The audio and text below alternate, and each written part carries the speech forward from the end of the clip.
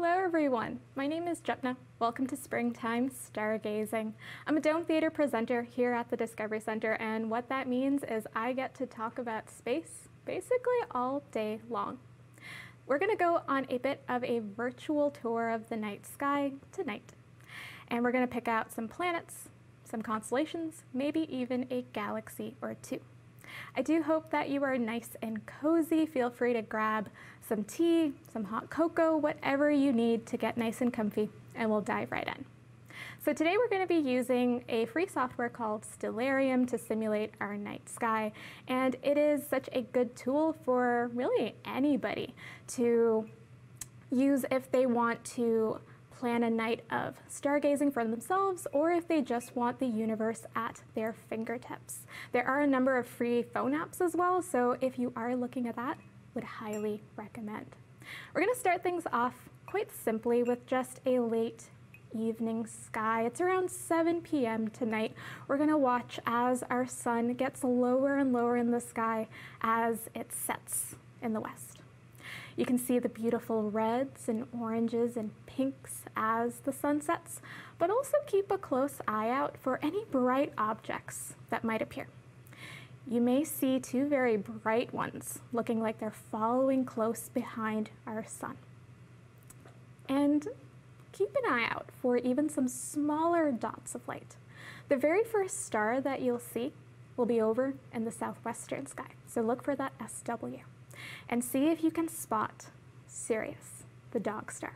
That is the brightest star in our night sky. It's about 8 light years away. After Sirius, you'll slowly start to see those familiar belt stars of Orion, 3 bright stars in a row. We can even pick out his shoulders, his head, and even his knees.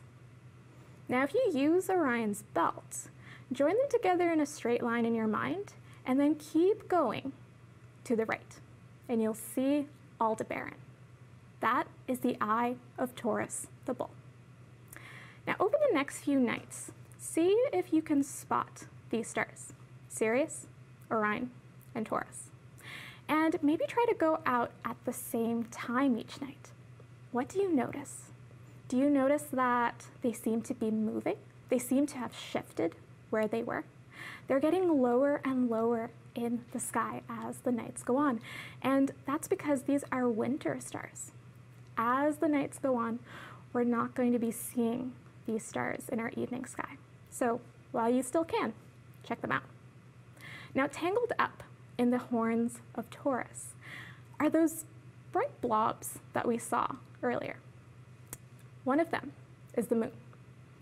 Now, we may have to zoom in on it to actually see what phase it's in, what its shape is. It is a crescent moon tonight. It's not the only crescent in our night sky, though. Really close to it is Venus, the hottest planet in our solar system. Now, to see the crescent of Venus, you will need some binoculars to see those horns. So both the moon and Venus show phases. They don't actually change in shape, though. What we're seeing is really different amounts of the lit up side of the moon and Venus as they continue on in their orbits. The moon around us and Venus around the sun. So over the next few nights, while maybe you're looking out for Orion and Taurus, look up at the moon as well. You won't need binoculars to see those phases. Notice how it's changing. Is it a waxing moon or a waning moon? When we come back down to Earth and look up at those stars once again, let's see what we can find for constellations. Our April sky is filled with animals. We've already found a bull. What else can we find? Now, high up in the southern sky is an animal that we sometimes call the king of the beasts. I'm wondering if you know what animal I'm talking about. It's a lion. So we're going to find Leo the lion. If we look high up in the southern sky, we're going to look out for a backwards question mark. And once we find it, we've found the head of Leo and the bright star Regulus that we see there. is the heart of the line.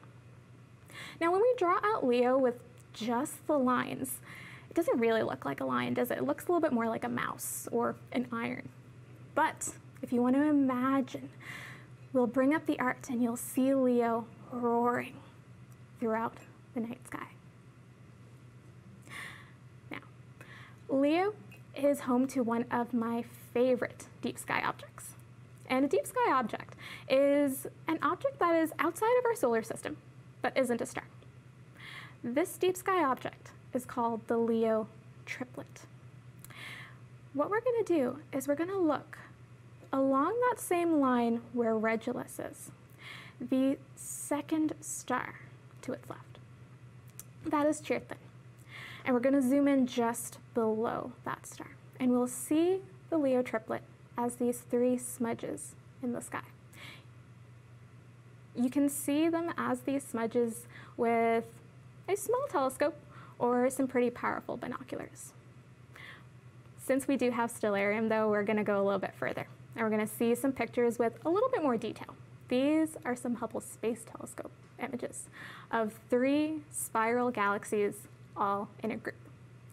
The Leo triplet is about 35 million light years away from us. So we're looking at this group as it was 35 million years ago. Because of how close they are to each other, these 3 galaxies, there's M65, M66, and my favorite of the 3, the Hamburger galaxy. Because they're so close together, their gravity is warping their shapes. They're interacting with each other. And so you can imagine that they are gently pulling and tugging on one another.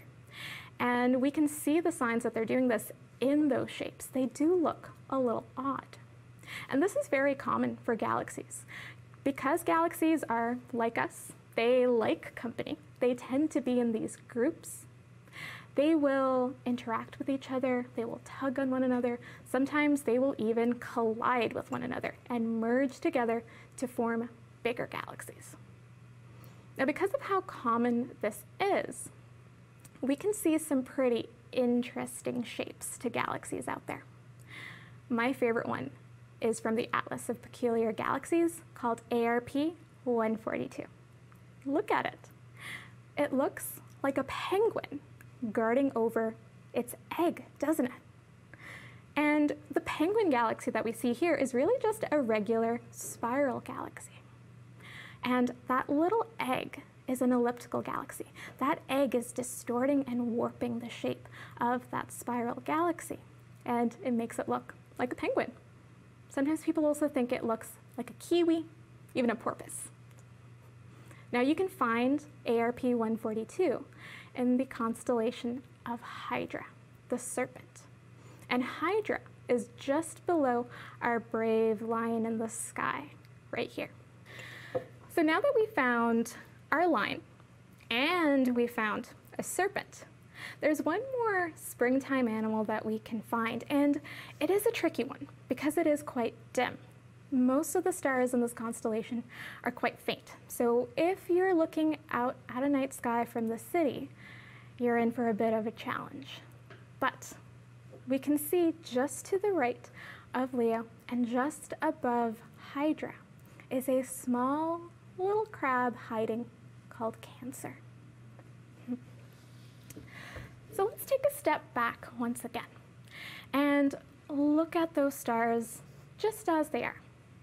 We're going to quickly move through time, and we're going to watch as those stars move from the east to the west. The stars aren't actually moving in this way. It's because we're spinning. The Earth is turning right now underneath your very feet. And because we don't feel that turn, to our eye, it looks as if the sky is moving. But there's one star that seems to stay put. It doesn't move in this way. Wondering if you know which one I'm talking about. The North Star, or Polaris.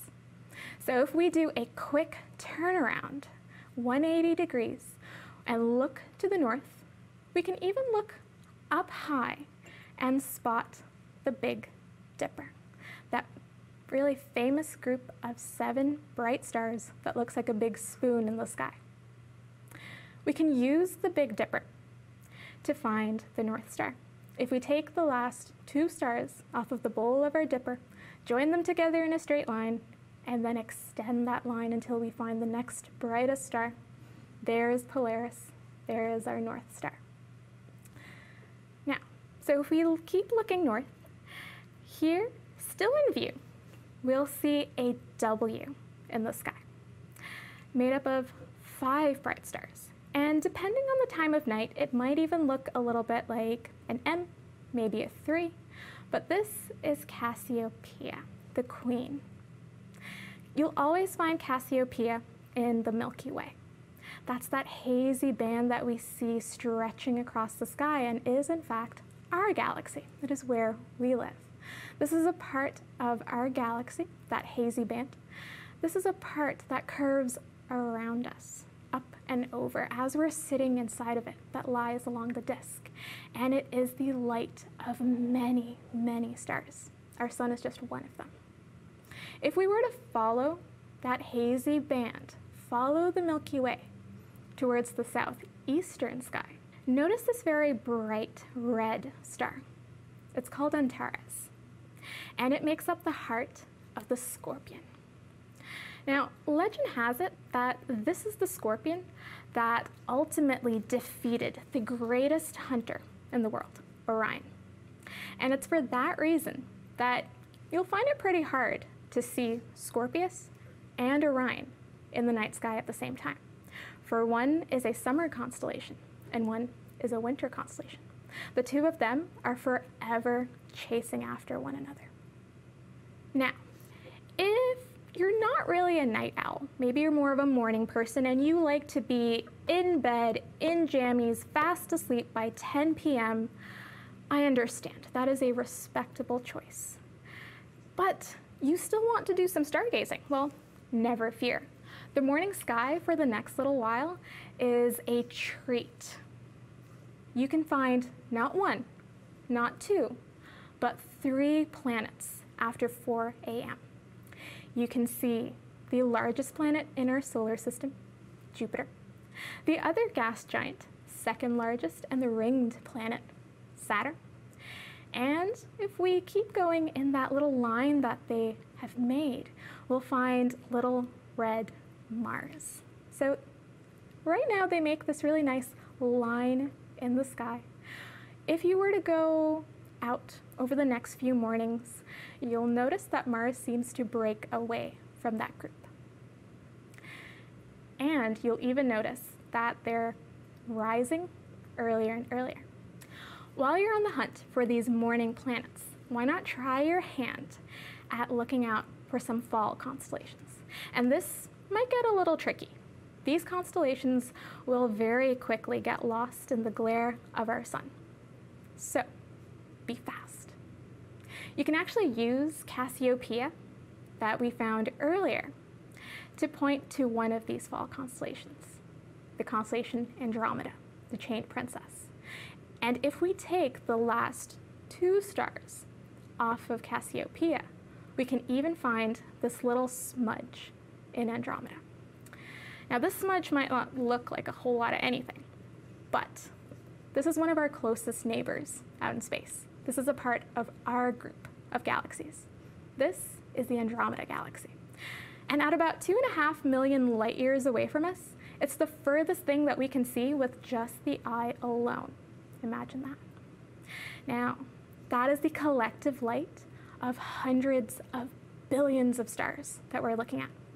And each of those stars, they might have their own planets orbiting around them, and who knows? Maybe, just maybe, there could be someone there looking out at their own sky with the same wonder and curiosity that we have. And my friends, the sun is steadily rising. These stars, the planets, they're all lost now in the glare of it. Here comes the sun. We end our show with the promise of a brand new day, the endless possibilities of tomorrow. I really do hope that you will take a chance and see what you can find in the sky for yourselves. Take care.